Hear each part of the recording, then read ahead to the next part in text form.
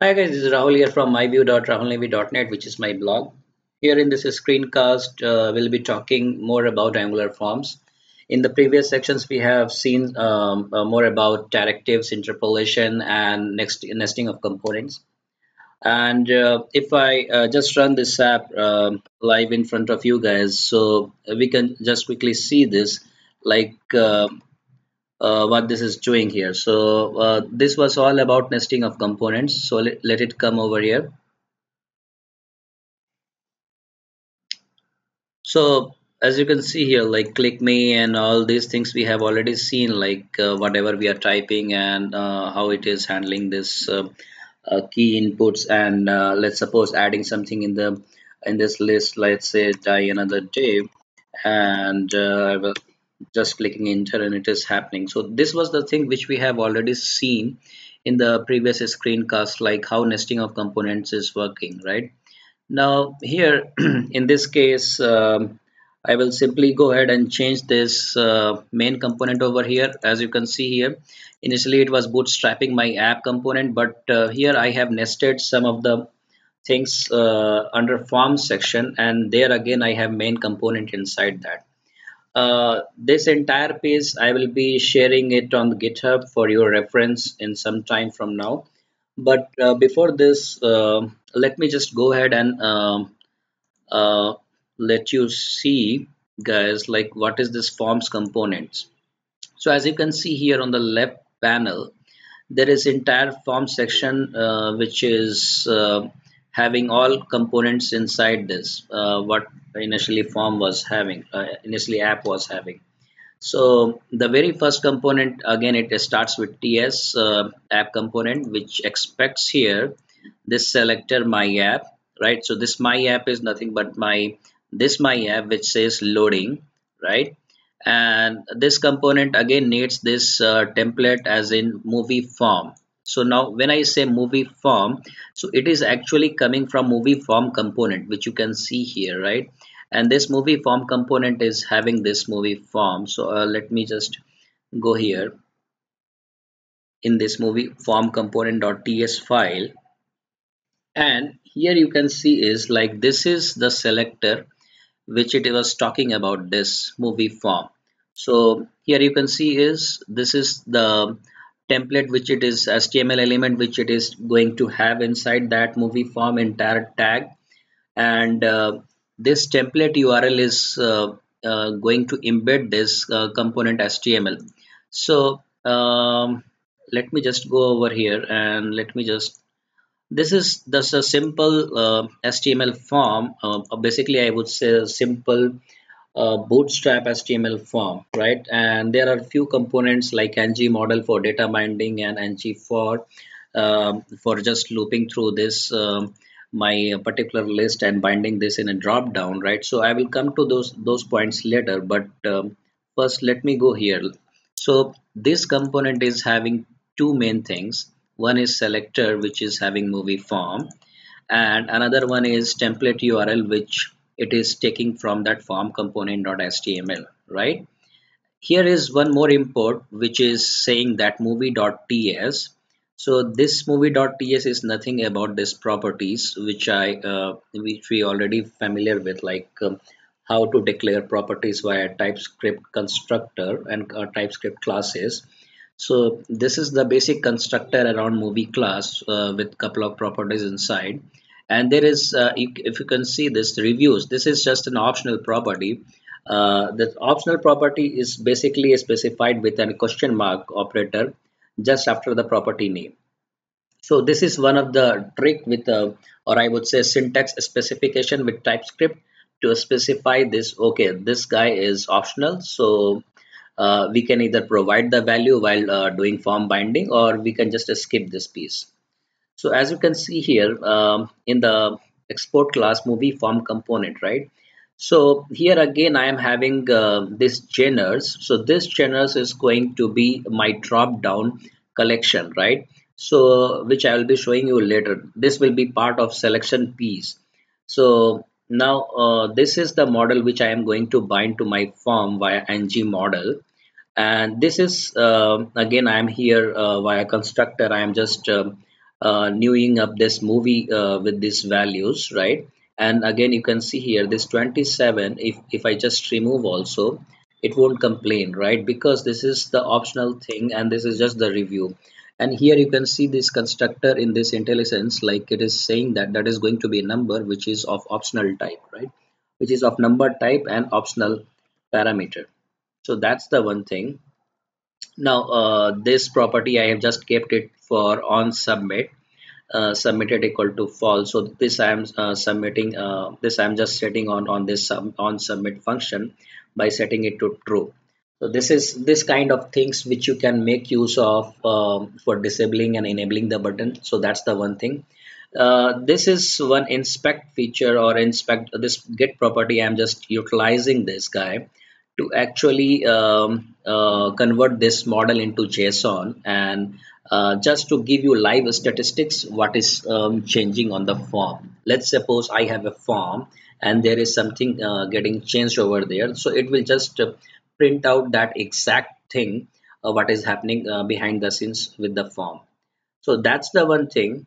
I have also installed that bootstrap component for this to make this guy as a bootstrap. So here you can see in this node modules, there is something called bootstrap should have been there.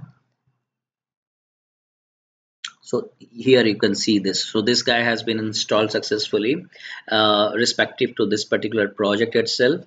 So the same thing I am utilizing here in this index HTML page. So once this guys has been installed successfully, so I'm just using this CSS over here, right? So that's the very basic thing you guys are already familiar with if you guys have been doing any bootstrap activity, or if you guys have been building any Angular forms earlier also, right? But let's flip over to this form section and let's go to this the main component which we were talking about. So this was the thing movie form component.ts, right? So we have seen like this movie class, we have also seen now there is again ng form, right? So this has to be included, like how we are including this component right from Angular core. This ng form has to be included from Angular common, right? So this is one of the key areas which you need to stress upon if you are building any Angular forms. So this is the I would say prerequisite for building any kind of Angular form. Then we have component which took this selector movie form, right? And inside this selector, entire HTML is going to be embedded, or is I would say it's getting replaced. Now this movie form component, which is having all these properties with say geners, model, and inspect. So now let me go ahead and include this movie form component.html. Now let's see what this guy is doing. So the very first thing is it's binding this inspect. So this inspect, what it will happen over here, it will just produce the model into JSON type, and it will just show you the values over there. I will just show you by running it live on the screen. And again, this is a simple bootstrap specified class like all forms and input type form control classes. Now this is the key thing. So this ng model is nothing about two-way binding, right? So as I said, like this is the syntax of Angular 2 specific thing. So what it is doing is in the square brackets within this small brackets, ng model is taking as a syntax of for this model binding for this particular input type. So what it is doing, it is just going to uh, grab this movie name from this model. So this model is where? This model is here, right? Um, so this model is here, which is having this entire set with the constructor specified over here, right? Now, with this movie name, director name, release year, reviews, all these are getting fetched from this model itself. Apart from that, I also have one collection which says for genres, right? So this is static collection of a couple of different genres, and this is going to uh, bind it with this guy. And here this ng for will come into picture. So ng for what it will do, it will just loop through this geners and with this variable, and it is going to print out that value and exact name, whatever is coming from. So this has become as a value property, and this has become the text kind of property which it is going to be displayed in the drop down list itself.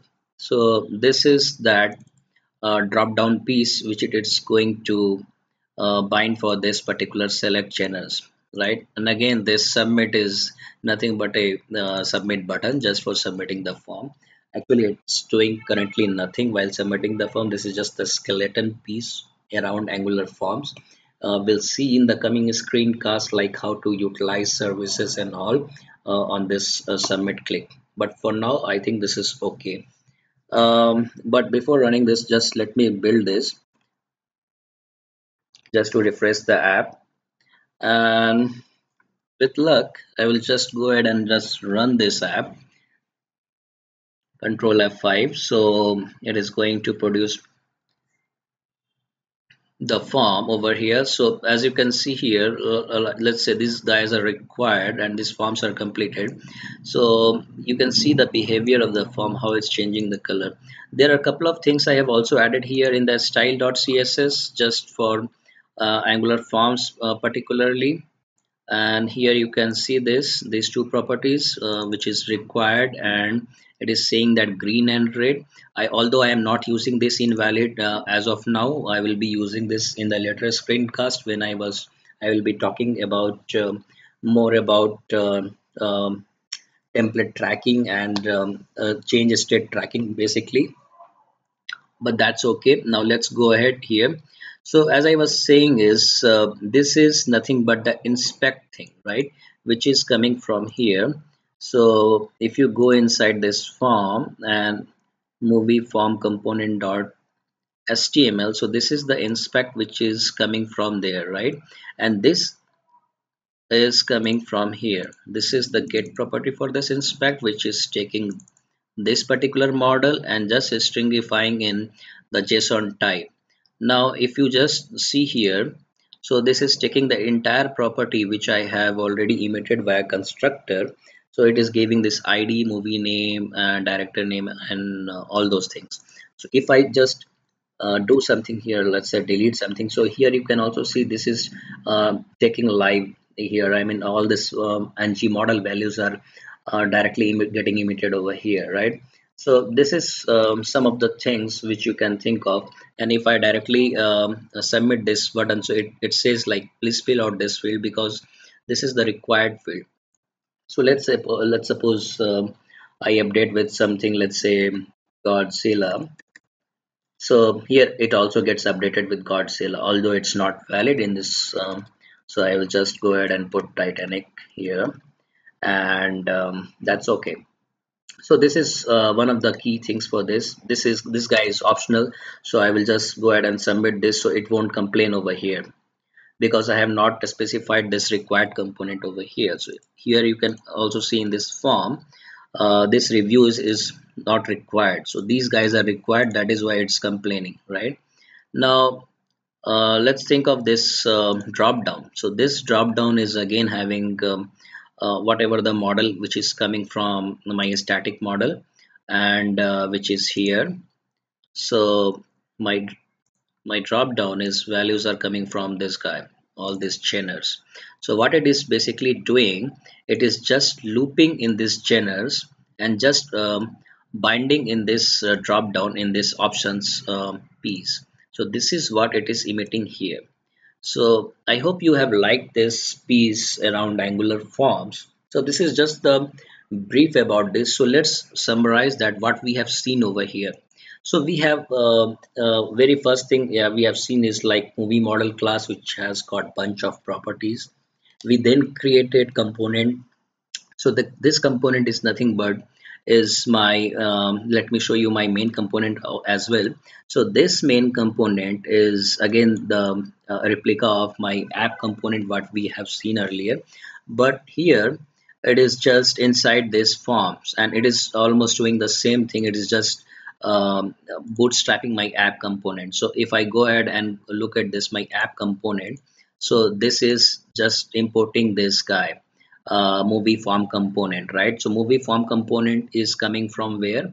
Movie form component is coming from here, and this is the class which is getting exported from here, and it is getting imported here in this app component.ts. So this is how this complete wiring up happens. And the next thing over here which we have discussed is we created the form template, right? And this is the template which I was talking about. This is the basic bootstrap template with Angular stuffs inside, Angular 2 stuffs inside. And then we have um, binded this with ng model. So this is the few things which we have seen around this Angular 2 forms. In the coming screencast, we will see more about Angular 2 forms with some of the other properties, let's say change tracking and via ng control and other stuffs. So till then, stay tuned and happy